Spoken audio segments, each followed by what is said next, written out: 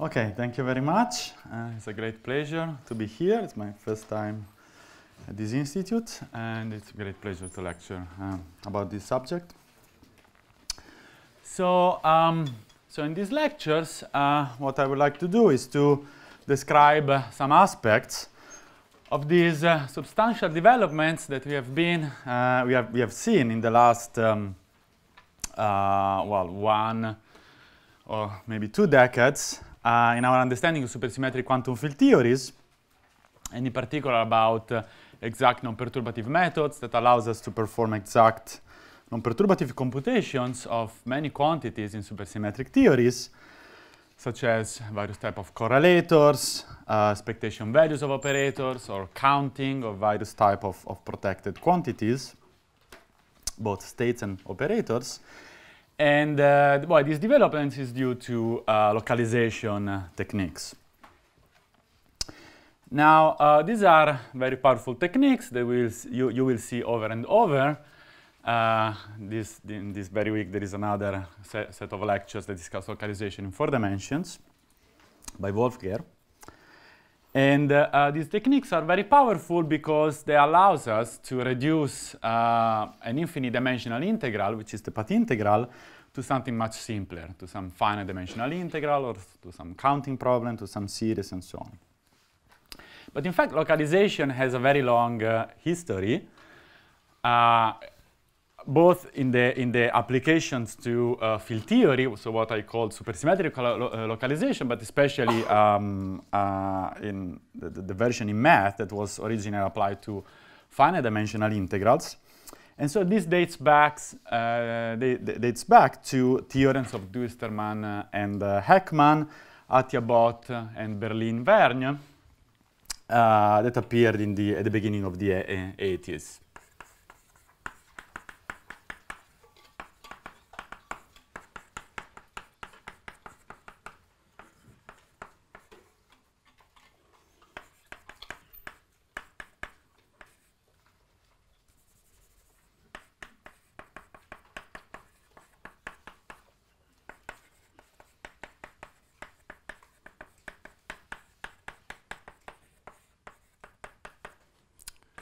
So this between 82 and 84. And in fact, as we will see, supersymmetric localization is somehow an infinite dimensional version of these localization theorems. And so I think it would be a good thing, since we have a lot of time in this call, to start briefly discussing these important results. At least sketch how these are obtained, and so this will be useful because you will see all the main ideas that will be applied and will appear in the more complicated setup of quantum field theory, but essentially all the main ideas are here. So I think this will be useful. So.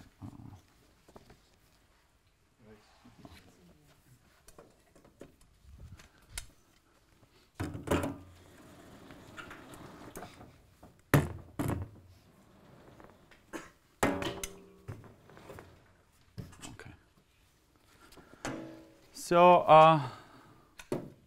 I will start discussing what we can call, with modern perspective, bosonic equivariant localization.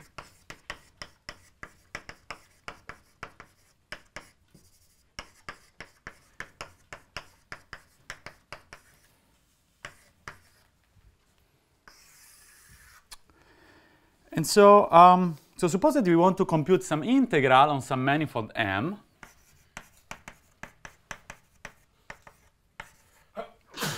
And on this manifold, we have some symmetry G, some isometry.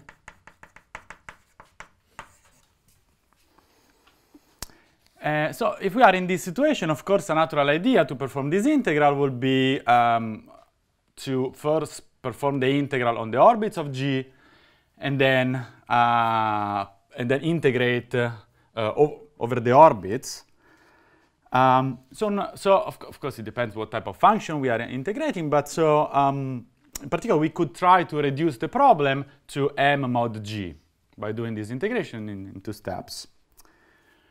However, in general, M mod G is not a manifold. In particular, if G has fixed points, M mod G is not a manifold, a smooth manifold. And so equivariant cohomology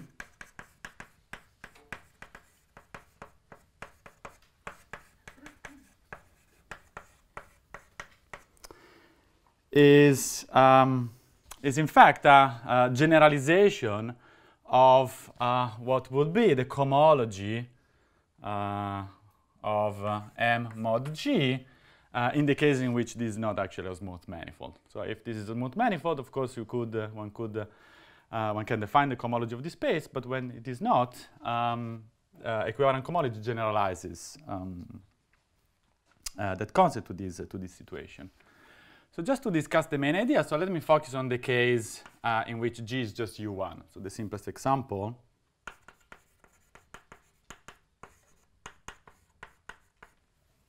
So you're assuming G is compact always? Yes, yes.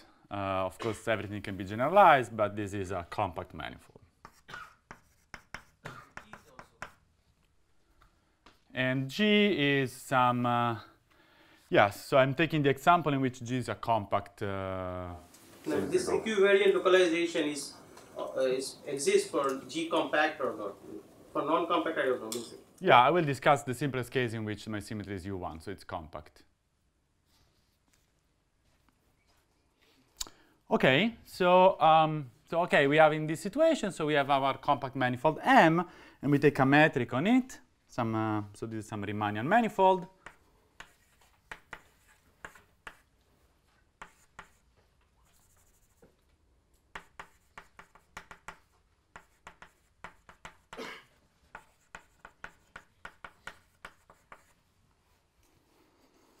And in particular, we take the case in which the dimension is even. So this will be some 2L. And well, since you have some U1 symmetry on it, there is a vector field that describes this symmetry.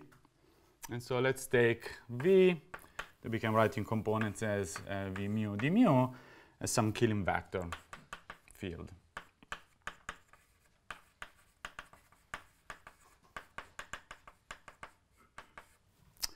And so in particular, the Lie derivative along V of the metric is 0, which is equivalent in component to saying that this symmetrization of the covariant derivative of the vector field is 0. This is the Killing equation. And yeah, as it was stressed, so we are assuming that the symmetry G is really compact. So this is really U1, and so there is a common period in the orbits of this U1 on the manifold M. Okay. If you want to sketch some picture, this vector field V generates some U1 action on the manifold. Now, so we can consider forms on M, and in particular, it is useful to consider, let's see, to consider a space of polyforms.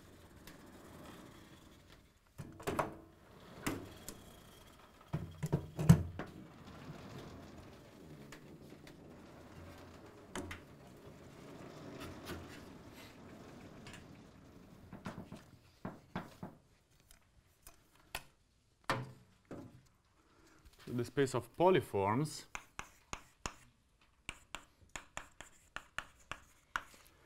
that we can indicate as OHM. So these are just objects in which it's essentially a polyform has many components. Each component is a form of different degree. So if one is a formal sum of all possible degrees, and we have all possible components. Each of these is a standard form.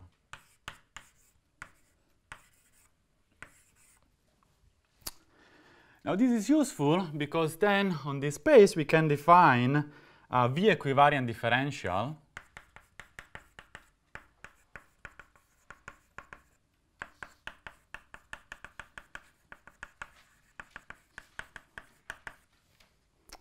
that we call dv. And this dv is defined as d, the standard exterior differential, minus the contraction with the vector field v. So if you wish, d is the standard differential. So this maps an n form to an n plus 1 form. But the contraction with v maps an n form to an n minus 1 form. And so in particular, this object mixes forms of different degree, because if you start acting on some polyform that only has one component of a single degree, you get two pieces of different degree. And so this is the reason why we need this space of polyforms to define it. Now, okay, this might look a little bit inconvenient, the fact that so we had a grading on the space of forms and then we are losing it because this object mixes forms of different degree.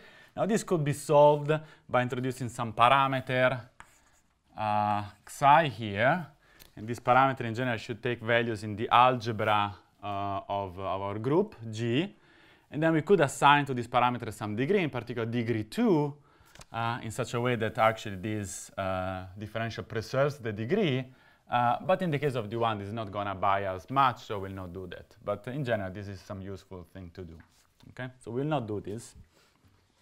But could I'm not too familiar with the terminology. The contraction is just an integral over v? No. So I'm not sure we'll get the coefficients correct, but essentially if you have a form, so if it is just a one form, the contraction, you just contract the vector field with the form in components. And if you have more indices, I'm not sure what, okay, it depends on the convention which action number you have to put here. But essentially you contract the indices with the vector field. And in particular, this operation does not require, of course, the metric, because the vector field is already indexed up, is already indexed down. So. Okay, any other questions so far? Good. So, and is the first index is contracted by yes. convention? Yes. I mean, of course, this is. Equivalent, yeah. I mean, this is anti-symmetric object. Up to a minus sign. So yeah. Okay. So so what are the properties of this differential? Well, we can take the square,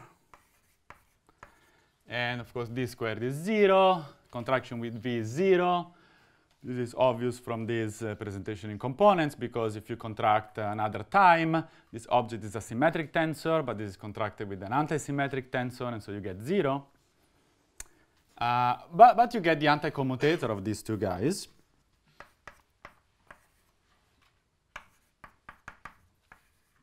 And in fact, this anti-commutator is the Lie derivative along the vector field v. And so in particular, we can restrict now the space of polyforms to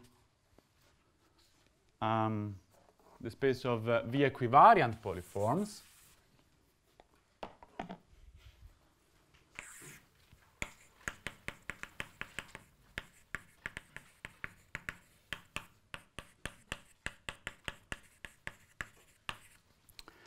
This is just a space of polyforms which are invariant under V.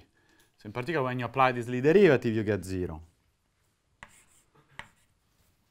So let's use this terminology here. So these are all the polyforms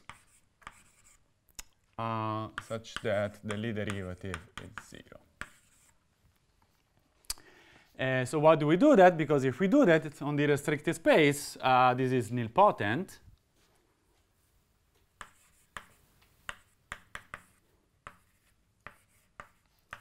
And so in particular, then we can define a cohomology of this operator.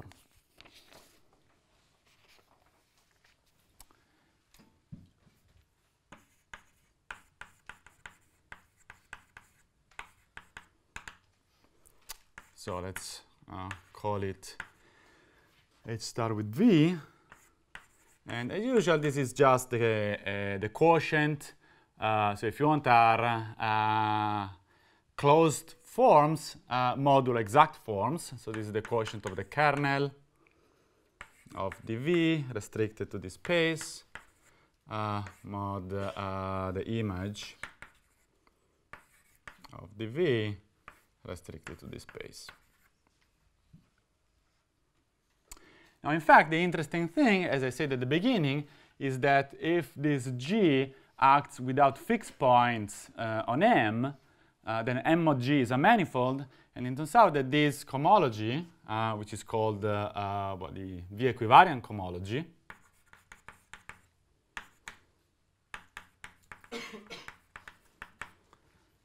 precisely reproduces, is precisely equal to the cohomology of the quotient space.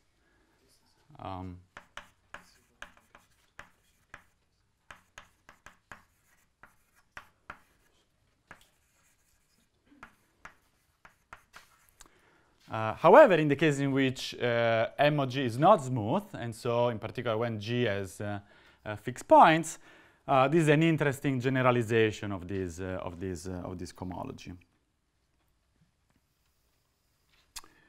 Now, okay, this was pretty obvious from here, but we extend the terminology that we use with forms to the equivariant case. So we say that a form is equivariantly closed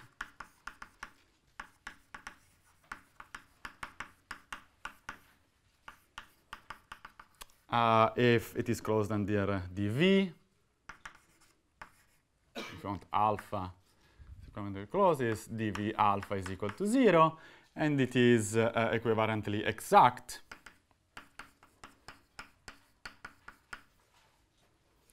if alpha is dv of beta for some equivariant form beta.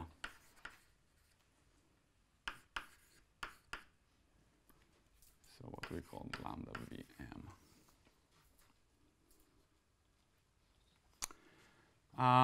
Now, notice that when we impose this condition on an equivariantly closed form, of course this condition mixes forms of different degree, because so you have to take each degree of alpha, apply dv, but this, as we saw, mixes the components.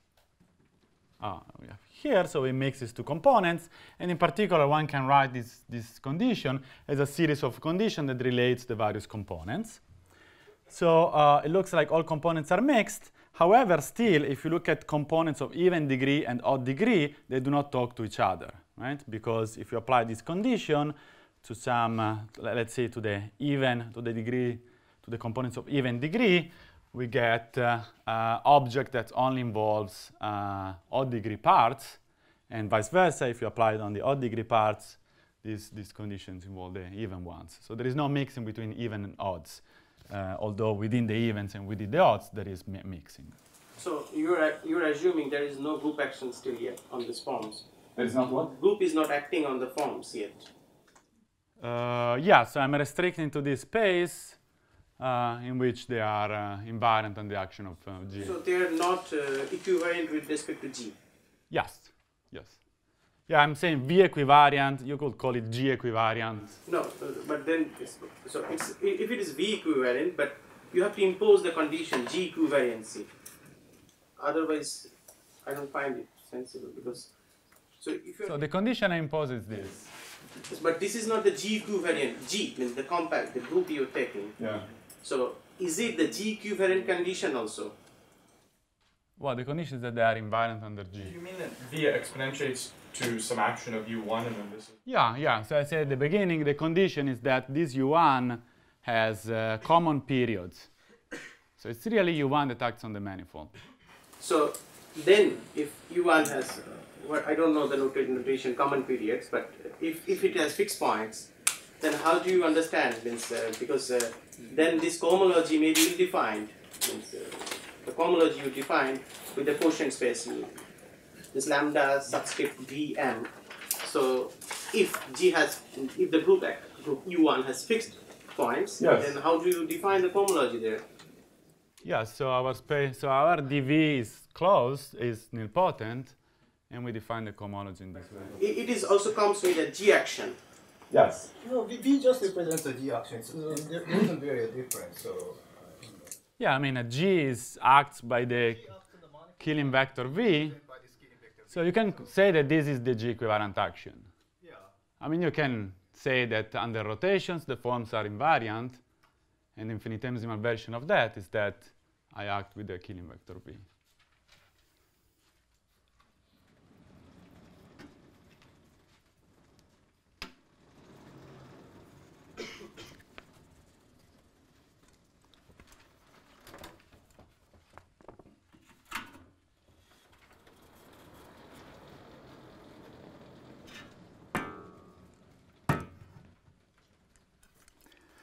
Okay. So now we want to define integration of these polyforms.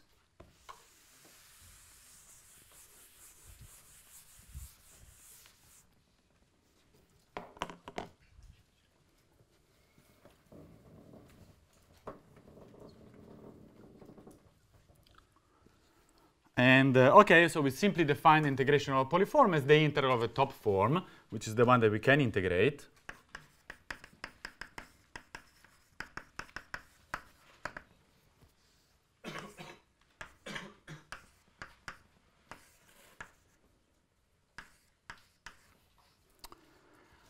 And in particular, notice that if we try to integrate a form which is equivariantly exact, so let's integrate dv beta. Well, dv beta, if you look at the top component, which is the one that we integrate, can only get contribution from the next to top component. So this will be the integral of d of the component 2L minus 1 of beta, because well, the top degree is 2L, so we cannot go at 2L plus 1 and they contract with V.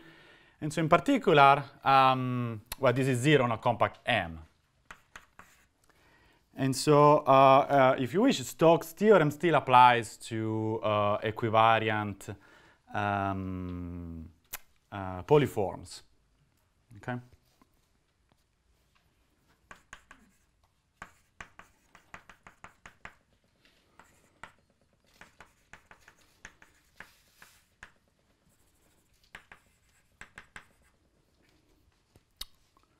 Okay, so in particular, the integral of a polyform, in particular of a closed, equivalently closed polyform, only depends on the cohomology class. Does not depend on the representative. So another way to put it is that if we integrate over M alpha plus dv beta, well, this is equal to the integral of just alpha. So only the cohomology class, the equivalent cohomology class matters, and not the particular representative. So what we are interested in, so we're interested in computing now integrals on the manifold, and in particular we are interested in computing integrals of equivalently closed forms.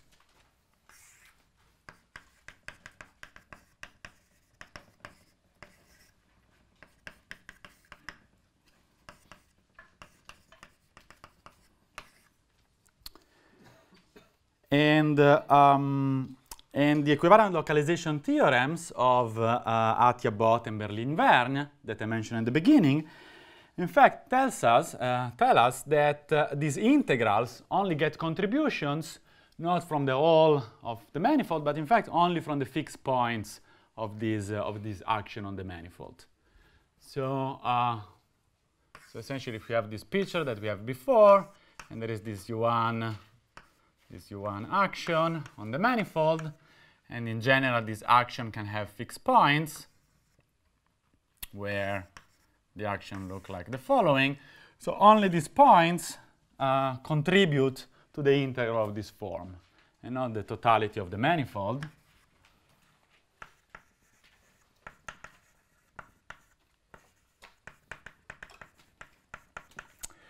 And so, of course, this is a great simplification, right? Because, well, if there is a, well, in general, there is a finite number of points, and well, if we have a finite number of points, only we have to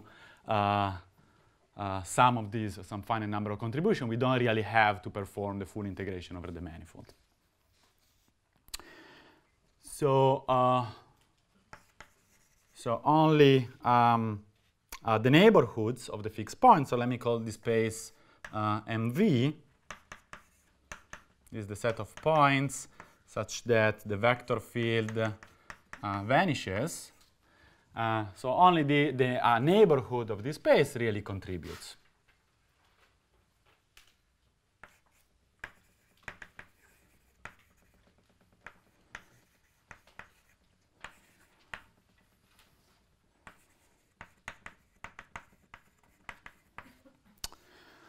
So let's see why this is the case.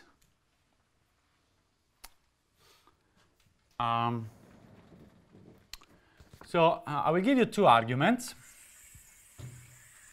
So let's see the first localization argument.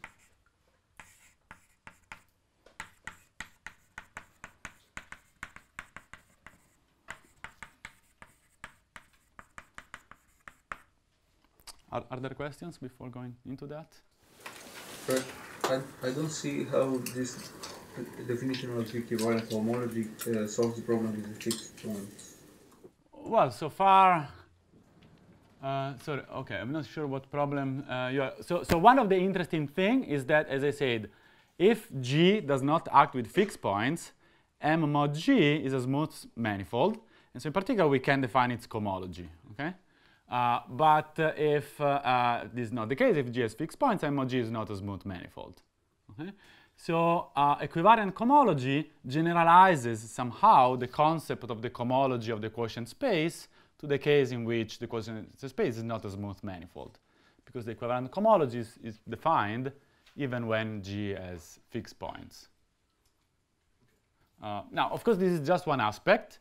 The aspect that will be most important for us will be that, well, equivariant cohomology, which is a part of equivariant localization, will allow us to simplify the computation of these integrals. So for us, this will be the problem. We want to compute these integrals, and the equivariant localization simplifies the problem, the task. Sorry. So about the definition of this equivariant cohomology, so you had to define this dB external differential in some sense. Is it canonical, or could you somehow? Yeah, I wrote it, what it is. So you take the external differential, and you take the contraction with V. Of course, you need V. Okay, so yeah, there is no choice, no other possible choice. Well, I mean, there are many things that you can do in general, but this is, okay, this is what I will do. So of course, in general, there are infinite number of generalizations that you can do.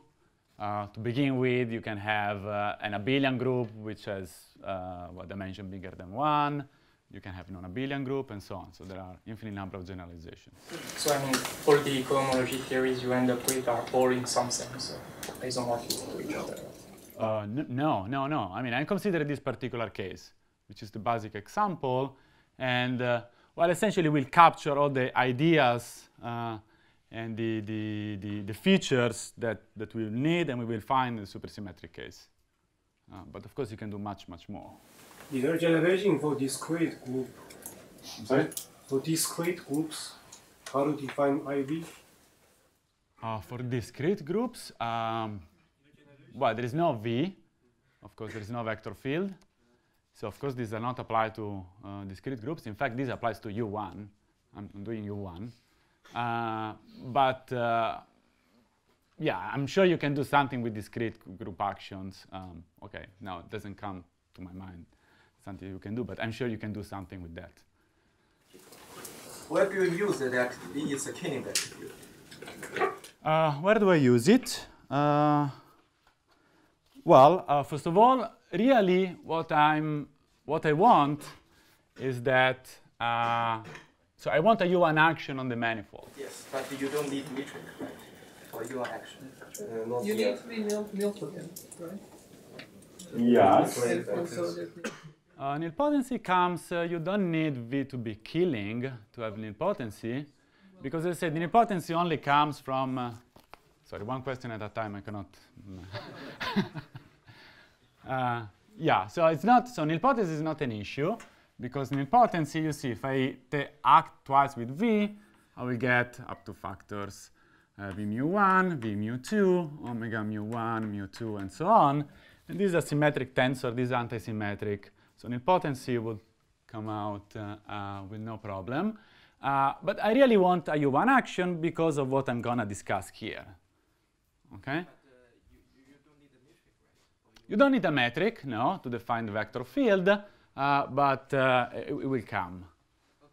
So, I mean, I could have started with, say, OK, there is no metric, and then at this point I say, OK, at some point I need the metric. OK, I started with the metric from the beginning. Fine. OK. Any other question? So I think it's misleading to say there is no metric. It's implicitly, metric is implicit there. You can't define it. It's misleading to say that. Where is, if I didn't define it, where was it?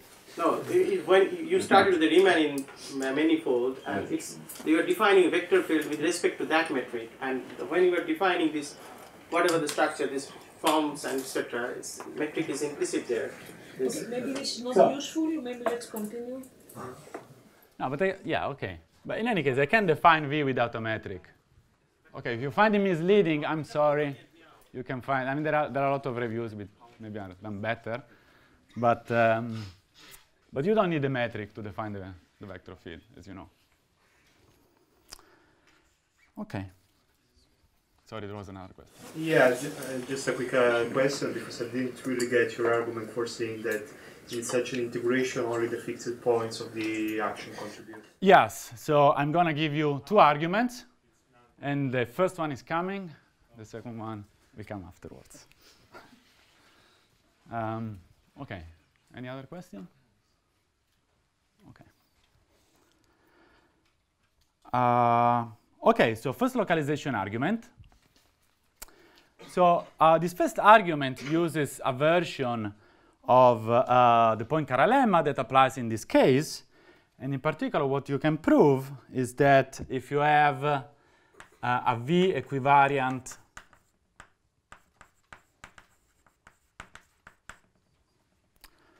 closed polyform,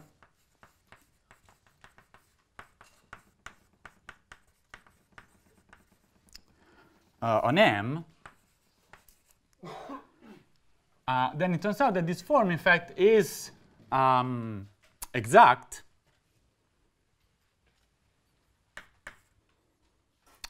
Equivariantly exact, but not on the full of M, of course, but at least on M minus the fixed points of V. Okay, so if you remove these fixed points, in fact, the form is automatically exact. So how do we see this? Let's see.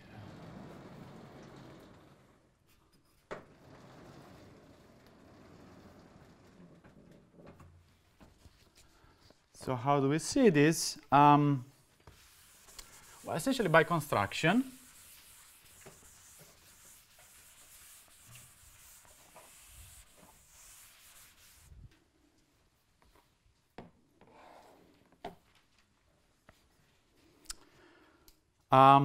So first of all, we can construct a one form which is dual to the vector field, and at this point I do need the metric.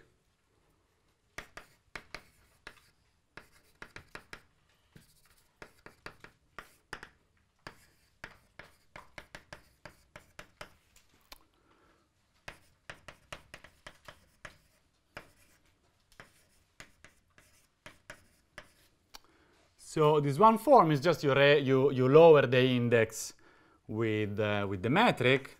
So if you want this form is, OK, you can define it as using the metric.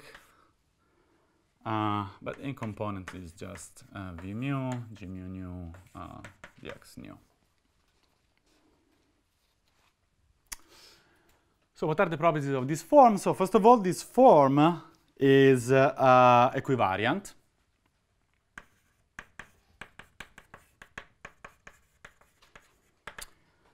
in the sense that the Lie derivative of this eta is 0. And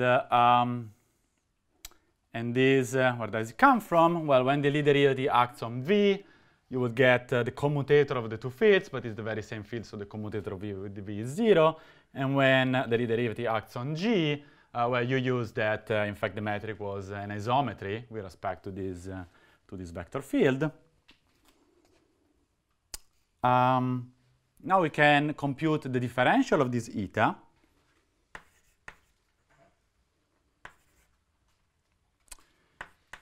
And so, of course, this has two pieces. So one piece is D, and the other piece is contraction with V. But contraction with V, well, give you V squared, the modulus of V. Now, it turns out that this differential is invertible on M mod V.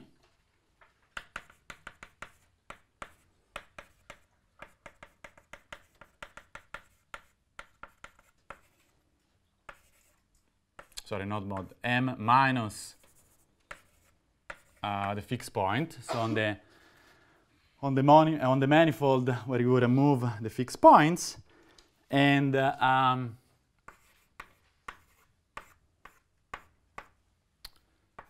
essentially, so you take this, you put it in the denominator, you take out a V minus V, so you can write it. So you can think that this is formal, but I will be more precise in a minute.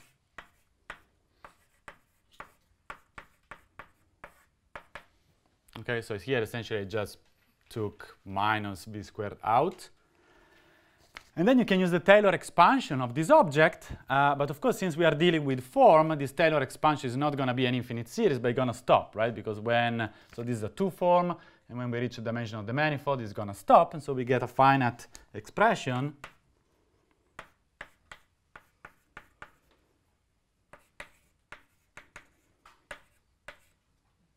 So this goes up to L.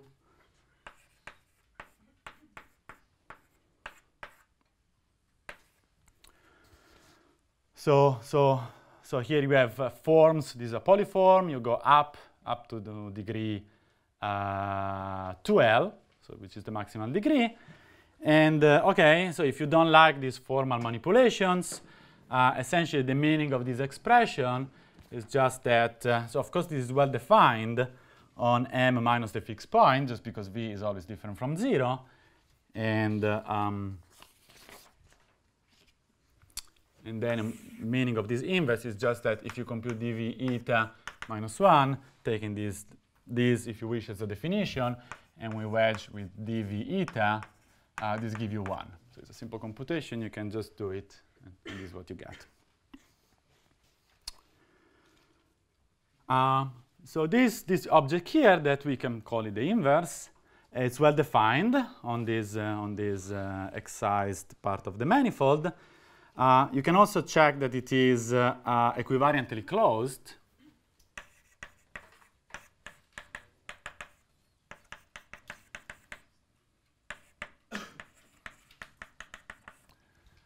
And in order to do that, so essentially you just act with dV on this expression. Here you get 0. When you act with dV, so here you have dV squared, which is 0. So you have this. And so what you get is that dV, or this expression, wedge this is equal to 0. This is almost what you get. It's not yet because you are wedging with something. But again, you use that you have an inverse. So you can multiply by the inverse and remove this factor here, and you can get your equation. So it's just simple algebra. So now this fact allows us to define another polyform that we can call theta v.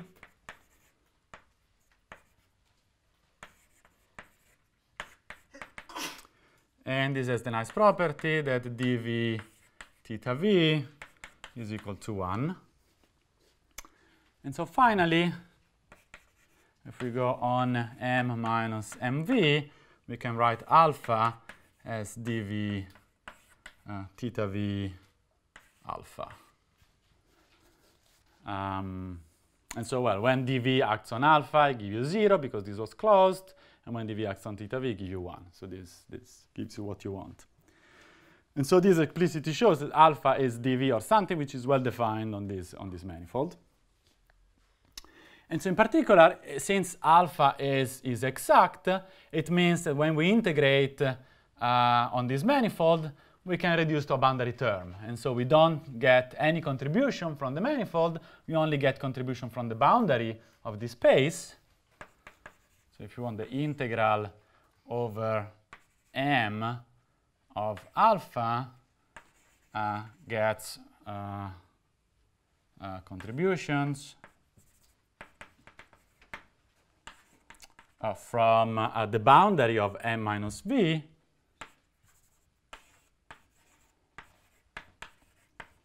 but in fact this is precisely the neighborhood of the fixed points of v. So okay, so this is not yet showing us what is the result of this integration, but at least it's showing us that in fact this integral only gets contribution from special points on the manifold. Okay, we don't have to care about the whole integral, only about the special points. Is there any question on this? Why we wanted the dimension of manifold to be even? Let's see.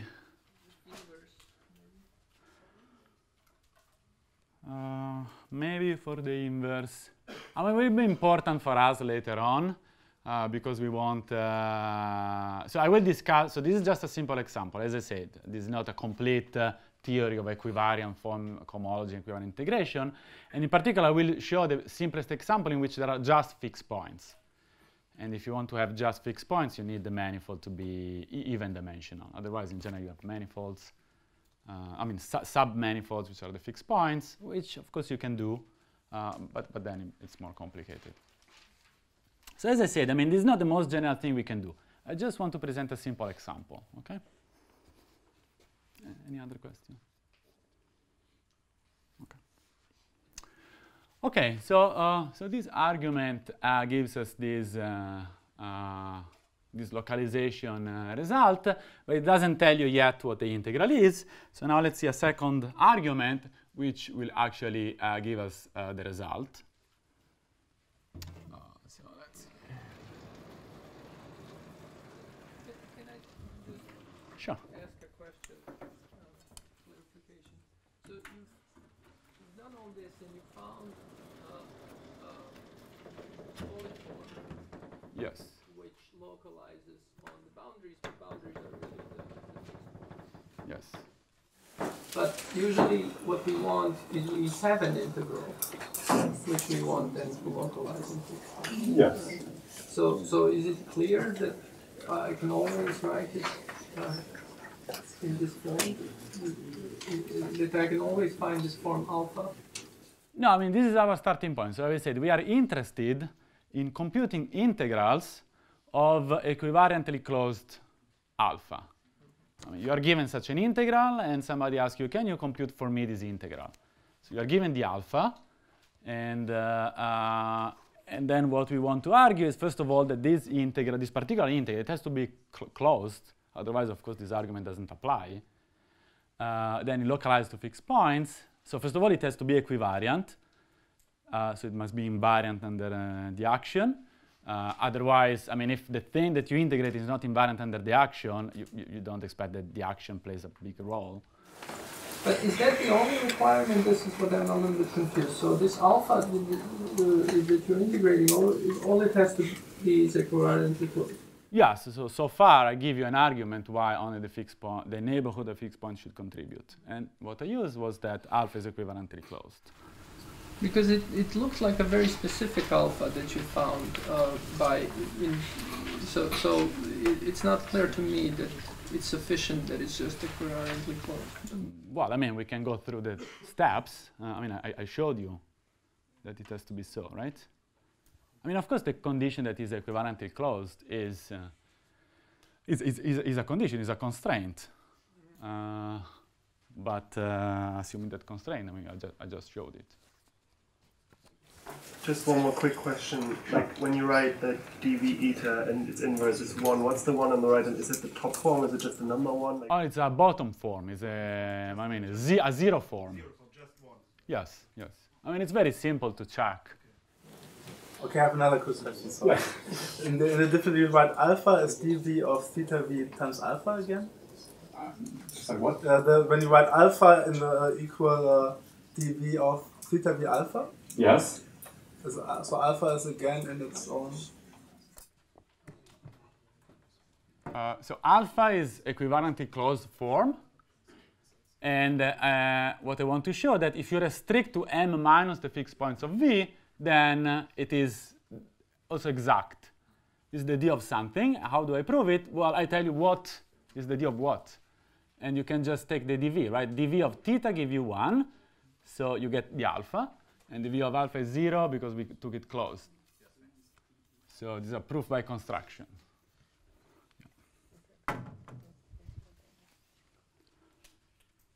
Okay. Any other question? Okay, so let's go to the second localization argument.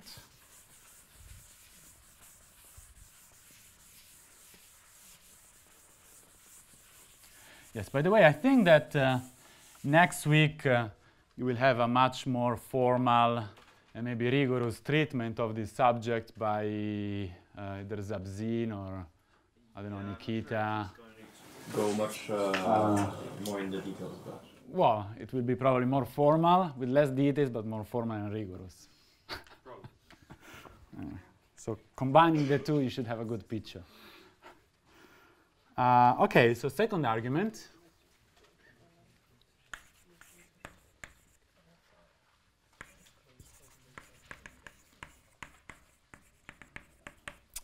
And evaluation. So now we really want to do this integral.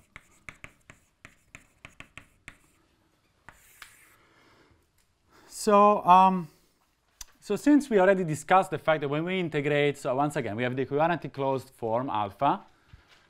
So if you want, dv alpha is equal to 0, this is our starting point. So we already discussed that when we compute these integrals, only the cohomology class matters. So we can deform this alpha. We can take another representative of the same cohomology class, and the integral on a compact manifold is going to be the same. And so in particular, let's deform it by some equivalent exact piece.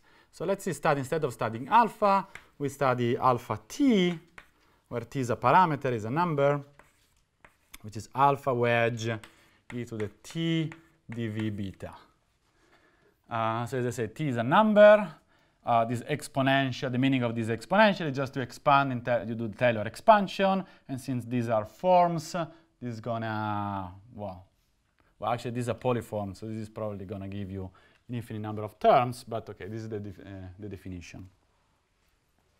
And, but we insist that beta is equivalent polyform. Of course. Because then,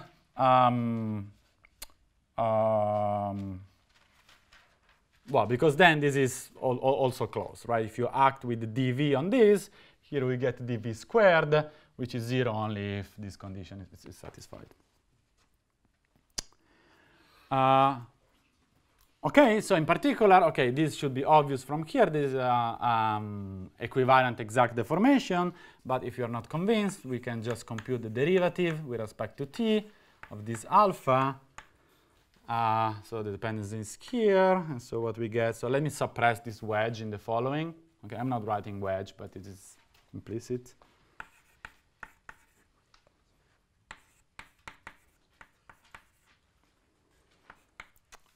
So we bring down this factor here, but then since everything is closed, this is dv of something.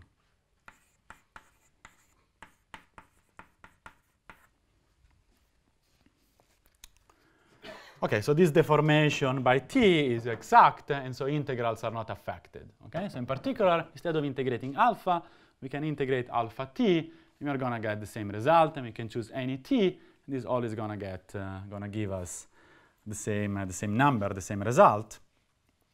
And so in particular, what will be useful to do, so, okay, let me say the explicitly. So if we take t equal to 0, we have the original integral.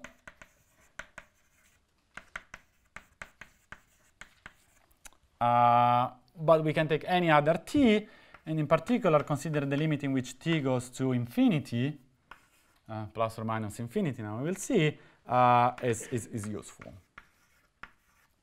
Okay, so we will evaluate the integral in this limit, because anyway it does not depend on it. Okay, so so what do we do? Well, in fact, we can choose a particular beta where there is a natural choice, which is the eta that we defined above. Okay? So we can make any choice, but it's particularly useful to choose as our beta the very eta. Okay?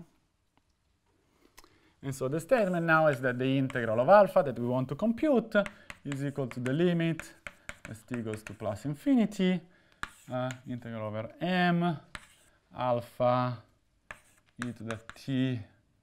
And so now here we have dv eta. Now dv is made of two pieces. There is the differential and there is the contraction. So the differential gives us this, and the contraction gives us v squared. Okay, because now we are contracting v with the dual of v. So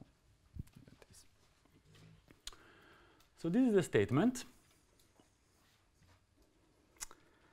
And now here we notice something interesting. So first of all, this is still a form. So in particular, we can expand. So this is now a standard. So this is just a one form. So this is just a two form. It's not a polyform. So we can expand this exponential. This time we truly find a finite number of terms in this expansion. And in particular, we get a polynomial. Okay? So this is a polynomial in T.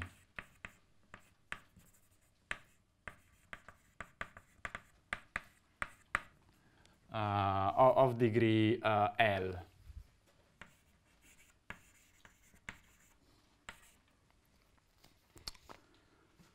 But on the other hand, so this v squared is just a function on the manifold, and so if we want a zero form, so this is a true exponential.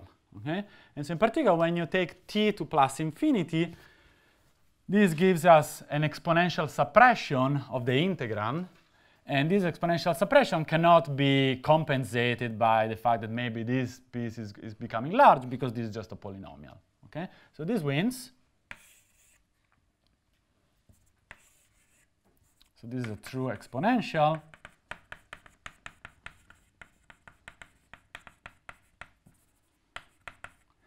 And in particular, for any point where this v squared is not 0, you get in the limit an infinite exponential suppression. And so these points do not contribute to the integral. Only the points where this is 0 and the neighborhood of them, where this is infinitesimally small, can contribute to this integral. And so once again, we have found this localization argument that only the fixed points of v, where this is 0, can contribute to this integral. Okay?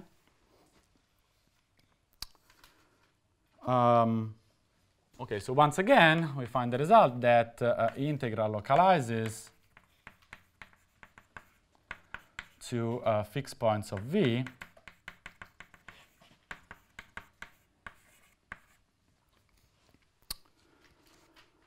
But M is infinite dimensional, as you might want to use for quantum field theory applications. Then this argument doesn't apply?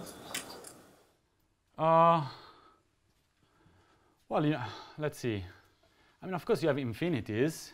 Right. So, I mean, it's always more difficult to deal with infinities, but the same argument applies because, well, at least up to infinities, because you will still have an exponential suppression, right, if you want by some bosonic term. Yes. And this will still be, essentially, these will be fermions. So there will still be some polynomial. So this, in the quantum field theory case, we will see this will play, this piece will be given by fermions. So in particular, you might have some number of fermion zero modes, but it's a finite number of fermion zero modes. Yeah. But of course, I mean, yeah, in quantum field there are infinities. I mean, the very beginning of your, I mean, you start with the path integral. Yes, you can go to Euclidean. Still, you have to deal with an infinite dimensional integral. So, of course, one has to be careful at least. Okay. So, okay, so we find, again, are there other questions, by the way? Okay, well, so we rediscover these results, but in fact we can go on from this expression and we can use it to actually evaluate the integral. And so let me assume for simplicity, once again, I just want to study the simplest example and we'll discuss the more general case in the context of quantum field theory, but let's assume that V has only isolated fixed points.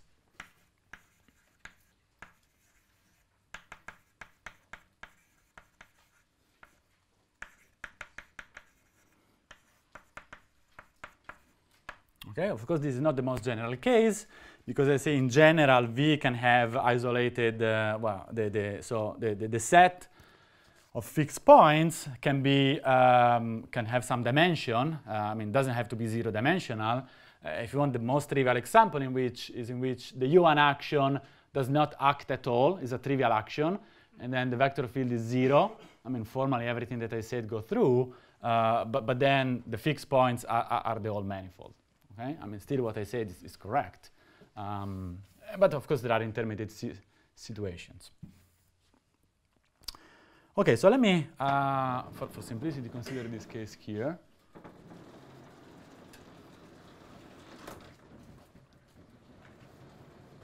So now, since the integral localizes to the fixed points, we can zoom on the fixed points, and we can perform, essentially we can consider the expression only in a neighborhood of the fixed points.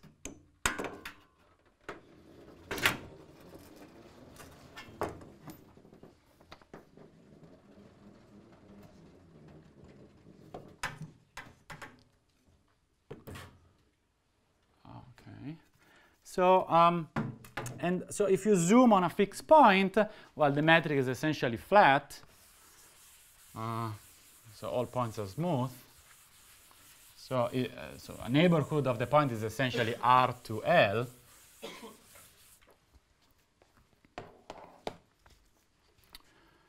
So let's zoom at P, some fixed point, and then so the metric up to corrections will be the flat metric, and okay, we are in even dimension. So we separate into copies of, if you want, copies of the complex plane of R2, and in each of these R2 we take radial coordinates. So let me write the coordinates in this way.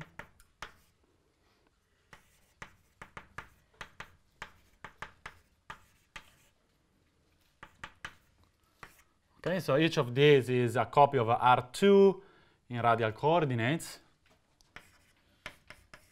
Write it R2 to the L, if you wish. And then, and so the vector field takes, and we choose this coordinate in such a way that the vector field takes a simplified form. So since we are assuming that these are only fixed points, essentially this V, what it does is a rotation in each of these planes.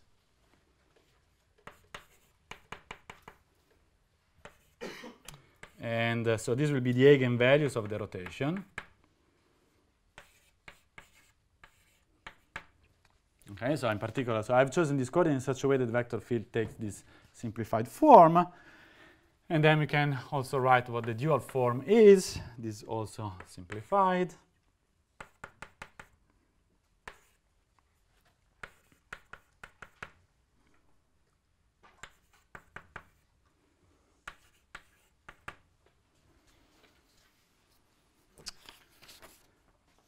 And finally, we can compute the equivalent differential of this.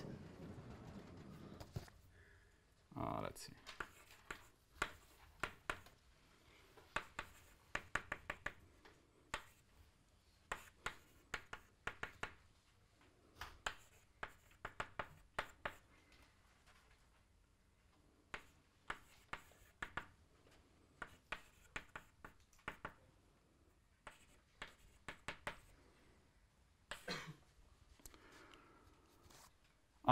And so now that we have all the ingredients, we take those ingredients and we plug them into the integral.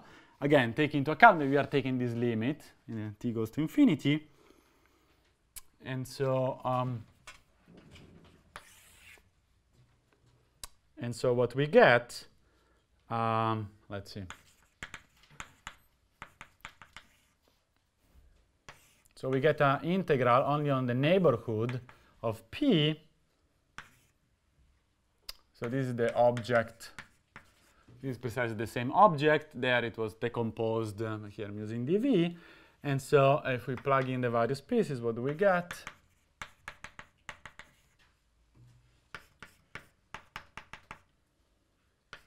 So let me write it and then comment.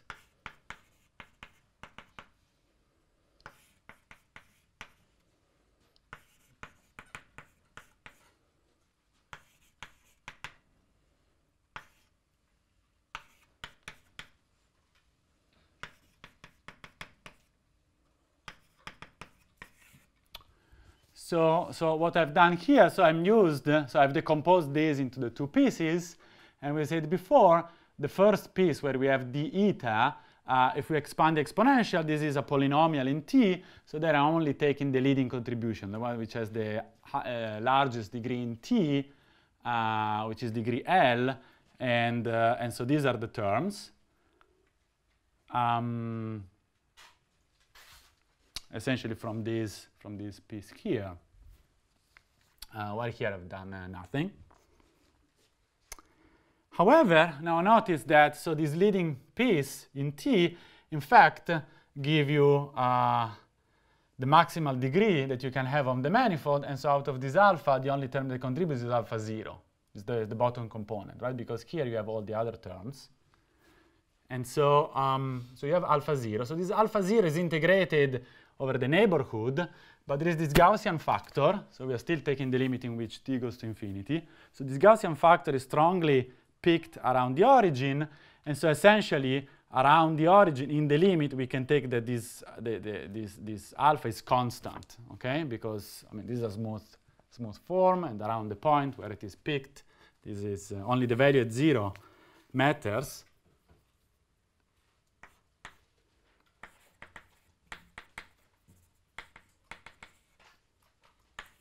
So we can take this out.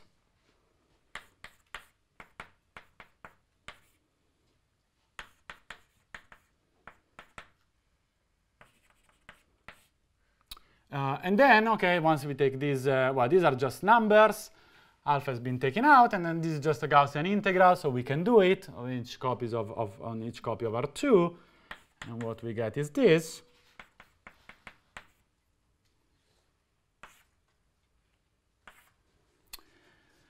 And so what we see nicely is that, in fact, powers of t cancel out.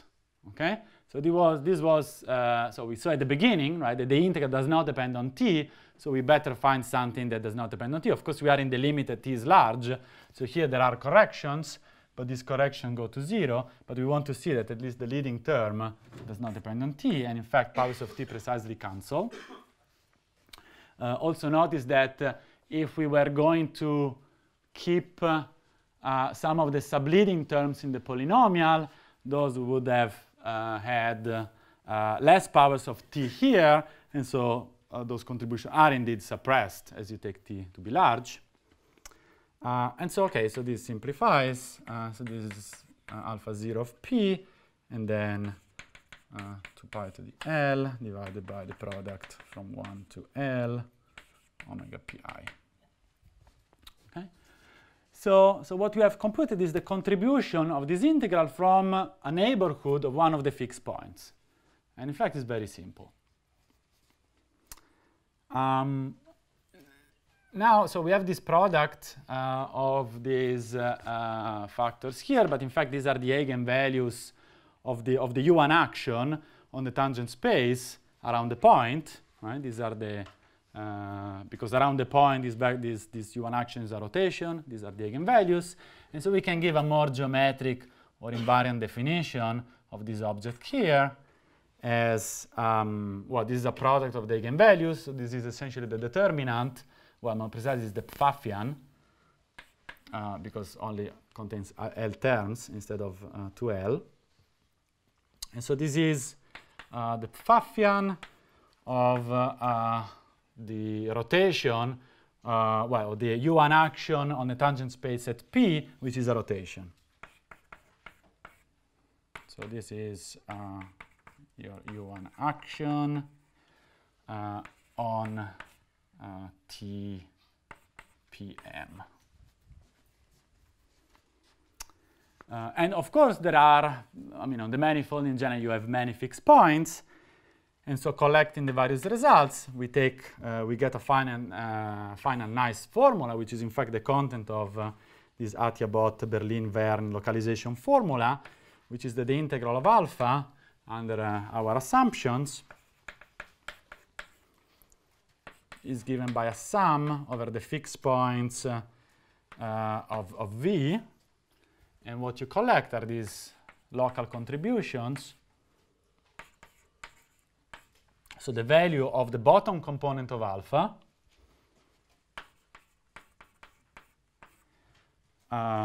weighted by the Pfaffian of the U1 action at P.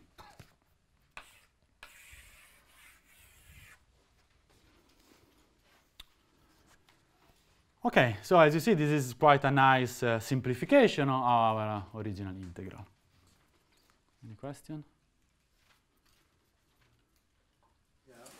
So at some point we kind of thought, okay, this integral over alpha depends only on the top component, right, over and now this bottom component pops up. So to me, yes, this seems a bit mysterious. No, this is a good observation because, well, it's not. Yeah. So we wanted to integrate.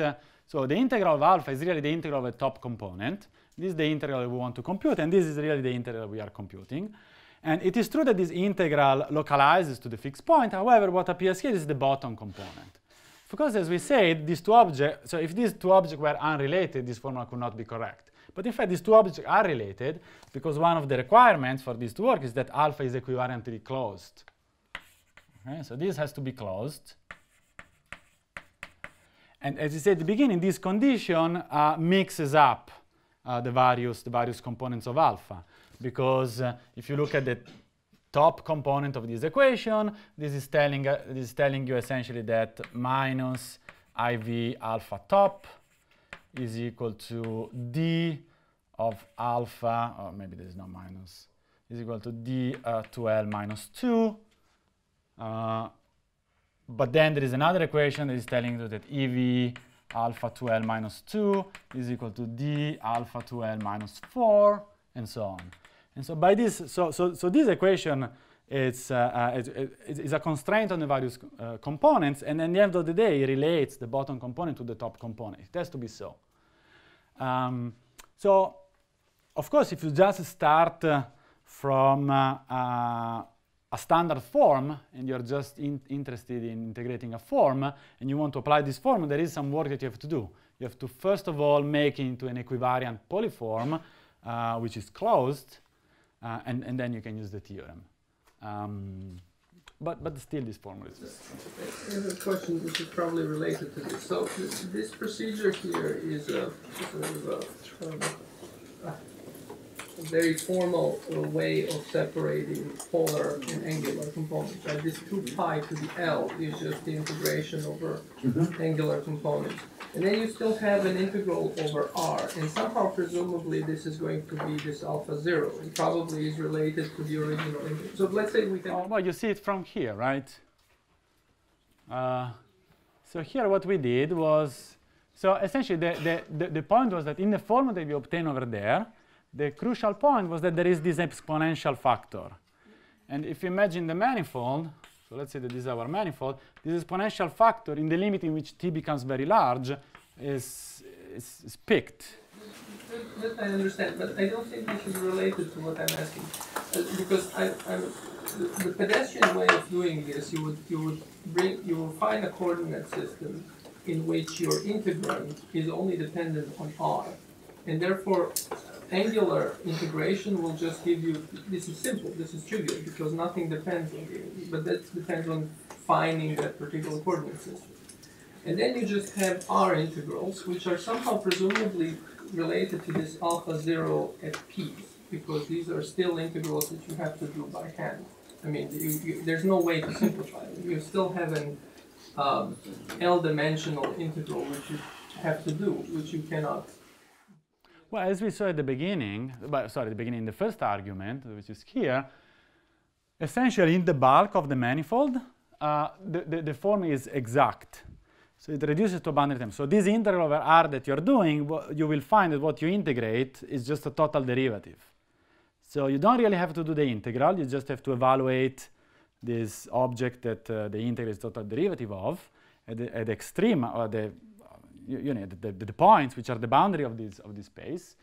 Now, in my assumption, which is that really I'm removing just points, you see the boundary of these are small spheres around these points.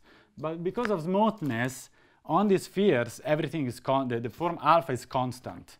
Because when this sphere is very, very small, since I'm assuming that everything is smooth here, then alpha is constant. And this is why I can, instead, you see this alpha becomes just alpha 0. I mean, I can take this as just constant. And this would probably be a realization of what you're saying. Okay. And why can we assume that such coordinates can be found? Yeah, so this is just local around the point. So you have a point, and the U1 action does not, I mean, it has only a fixed point. And so this U1 action is, if you want, you diagonalize a matrix. This is U1 here. This is U1. This is U1.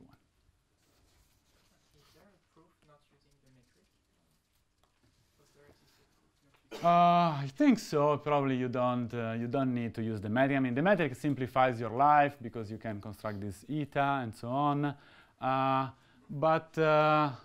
Well, in fact, what you need is to, take any.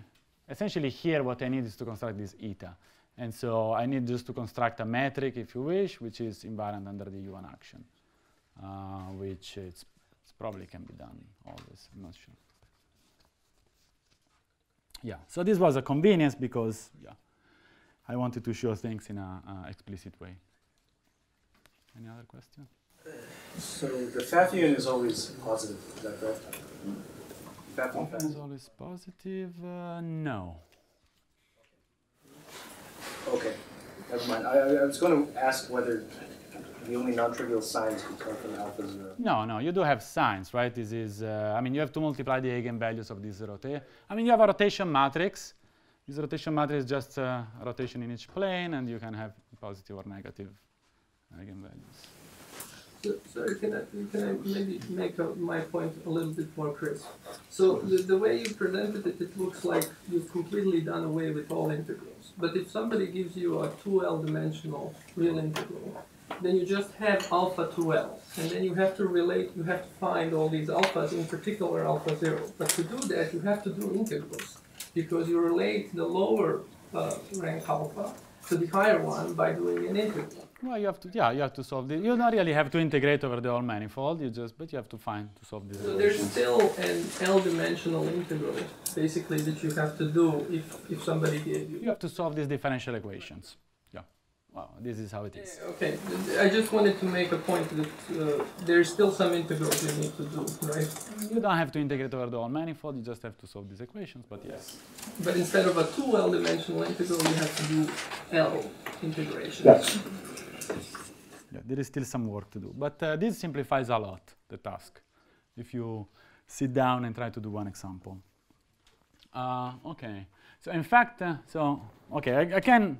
If you want to familiarize with this, I can just suggest one simple example that I don't know, maybe might look too easy for some of you, but maybe for some other ones it's interesting. I don't know. So as a simple example, you could try to. So suppose that you want to compute integral on S2. E to the I, some constant c, cos theta divol S2. So suppose you have some round S2, you want to compute this integral. Of course, this is elementary integral, you can just do the integral. But if you wish to clarify your ideas, you can try to solve with the equivariant localization. So you need to, so this will be the top component, then you need to construct the equivariantly closed polyform, such that this is the top component, and then you can apply the localization theorem. Okay, it's a simple example. Okay. So, so I'm gonna change topic. So if you have more questions, it's a good time. Yes, just in the derivation of the localization formula before. First, you choose very specific coordinates locally near the point P. Yes. And then when you integrate it, for each pair, you integrate it on the entire real plane. Well, I can do that because I have this damping factor. So let's see, where is it? So I have this Gaussian factor. So this is going to be picked at the point. So everything else is not going to contribute. And so in the limit, this is correct. Of course, at finite t, you might say this is an approximation because as you said, I mean, this really should be only in the neighborhood of the point. And here there are all these inequalities. So there are corrections everywhere. The crucial point is that since this formula is, so we can take any value of t, and for any value of t, we're going to get the same result. We can take t as large as we want. And so in particular, we can make the corrections as small as we want. And because of that, this is the final result is not an approximation. It's the exact answer. And also the question about the local coordinate that you choose. So you set up your coordinate system like that. The V is in the entire neighborhood. Has component omega pi. Omega pi is a constant in the entire neighborhood or not? Yes. Or just only at the point? Well, I mean, this is, so if I go close to the point, this V is just a rotation around the point. Yes. So, I mean, this is not equal to that. There are corrections. But the leading term up to corrections is just a rotation around the point. And so this is just the eigenvalue of the rotation. I see. So that's how you can simplify your equation there. Yes. Saying that P of this omega pi equals yeah, this is just numbers. This notation, so this is the eigenvalue of the Johann action at P okay, this is the ith eigenvalue. Yeah, but you say it's kind of in the entire neighborhood. Yes, that's true. I mean, a neighborhood is infinitesimal, right? Yes. Yeah. Okay.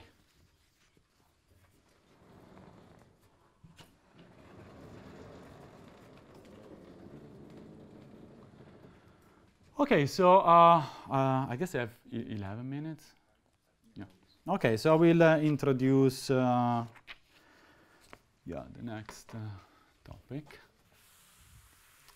So now that we understood, so as I said, here we saw all the basic ideas of localization, but really what we want to do is to apply this to quantum field theories. So let me say just in some introductory words about Euclidean path integrals.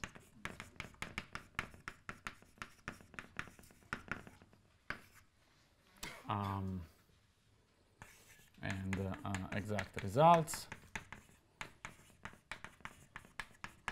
So already Guido said a few words about what is the general strategy or the general goal that one wants to achieve. And okay, in this school probably you will hear the same things in various lectures because of course it's very focused set of lectures.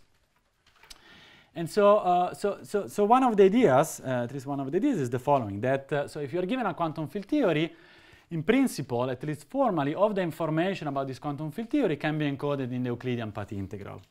So if you can compute this object, so these are integrals over an infinite dimensional space of field configurations, and these field configurations are weighted by the classical action, which is a functional over of these field configurations. These, of course, include both bosons and fermions, weighted by h bar. So in principle, all the information is contained in these objects, up to the fact that, okay, we should introduce sources if we want to compute expectation value of operators, and then, of course, we have to do some weak rotation Lorentzian signature, but at least formally everything is contained in here. But unfortunately, this object is too hard to compute. This is an integral of an infinite dimensional space. We don't know how to do that in general. Of course, we know the standard approximation scheme or the standard paradigm that we can try to apply. We expand this as a perturbative expansion, and then we try to compute perturbative corrections. And of course, this works very well if we are at weak coupling, but it does not work if we are if the couplings, if you wish, have order 1, what we call strong coupling. And of course, this is for a couple of reasons. First of all, because there is an infinite number of corrections. So first of all, you should compute all these corrections. But in general, even if you are able to compute all these corrections and resum them, at least in general, we are still missing the non-perturbative contributions. In general, you have some asymptotic series. And so, well, at least in general, the non-perturbative contribution have to be computed. So what do we do? So one possible approach to address this problem is to study some special theories for which at least some of these path integrals can actually be computed. Okay, this is not the only strategy, but this is one possible strategy. However, before this localization revolution, we can call it that way, that started with Nekrasov and then with Pestum, it was thought that only specific, very special and maybe peculiar or exotic theories were amenable to such a treatment, in particular some cohomological theories or some topological theories. But in fact, this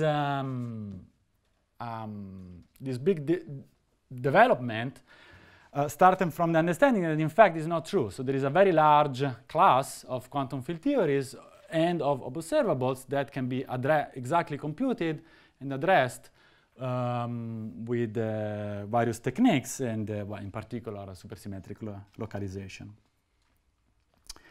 Now, okay, this might be obvious, but let me just stress from the very beginning that even though we will be able to compute some path integrals with localization, we will not be able to compute every path integrals. So if I take a supersymmetric theory, I will not be able to compute any possible path integral in that theory. So that will mean that I have solved the theory, I compute any observable. This would be awesome, but it's not the case, okay? Because quantum field theory is still very complicated. We will be able to compute some path integrals, but as we will see, still this sum will be a pretty large class of observables. In fact, we don't have a complete classification, so it's still an open set, if you want. And these observables that we can compute, even though they are not all, they contain a lot of very interesting physical information.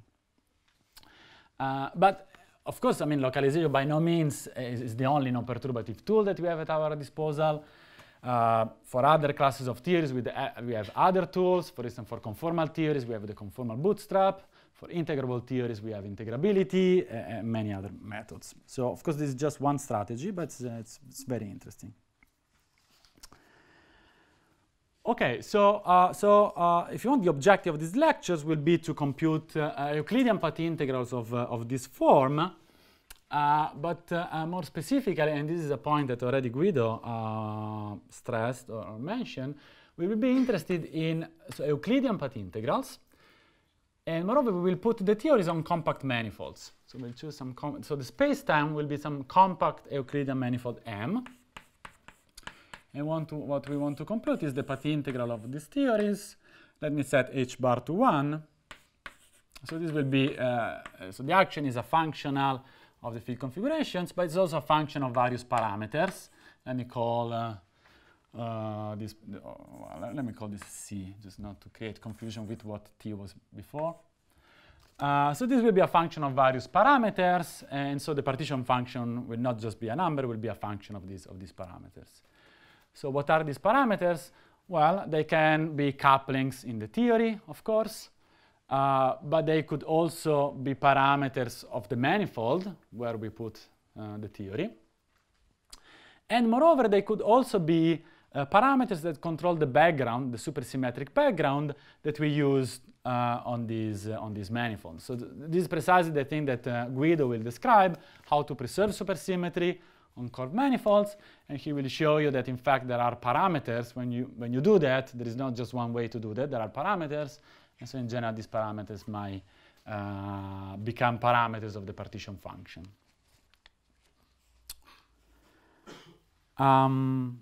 And so our objective will be to compute these objects, and we will discuss how to compute these objects with the localization techniques. And so, well, in fact, you might ask, why should we do that? I mean, we are interested in the Lorentzian theory on flat space. I mean, yeah, it's true that space-time is curved, but I mean, if we are in a lab, it's essentially flat up to gravitational pulling. So why should we care about studying a supersymmetric theory on a Euclidean and compact, very weird manifold? What's the point with that? Besides the fact that it's theoretically interesting, if we can do that. And in fact, there are, if you want, more phenomenological reasons to do that. So it turns out that it is a profitable exercise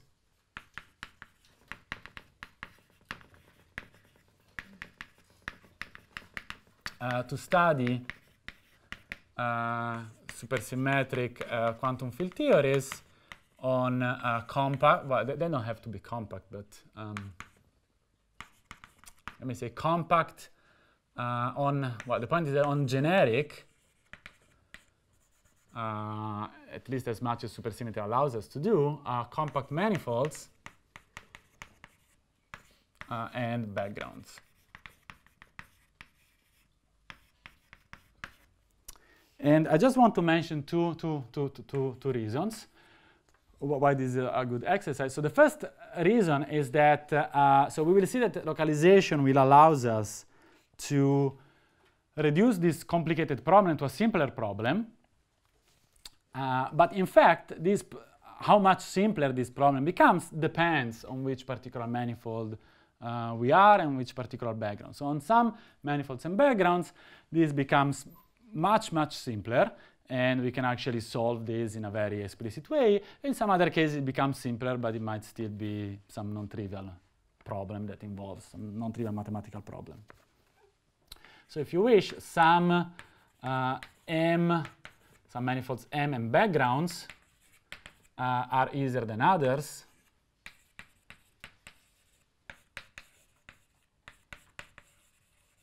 In the sense of computing partition functions. The second reason, which is more important, is that in fact different manifolds and different backgrounds grant us access to different sectors of observables in the theory. So different M manifolds and backgrounds give access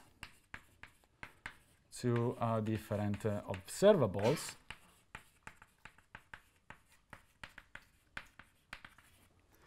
And in particular, this set of observables that we can reach by varying the manifold and the backgrounds can be quite rich. So we can have access to correlation functions of chiral operators, and this has been known for a long time, but in fact we can have much more. For instance, we can have correlation function of holomorphic with anti-holomorphic operators. We can have correlation function of conserved currents, which are not holomorphic. We can have access to various counting problems or counting states or counting operators, various classes of operators. So we really have access to much larger sets of observables than was thought in the past. Okay, and I think that my time is over, so I will stop here.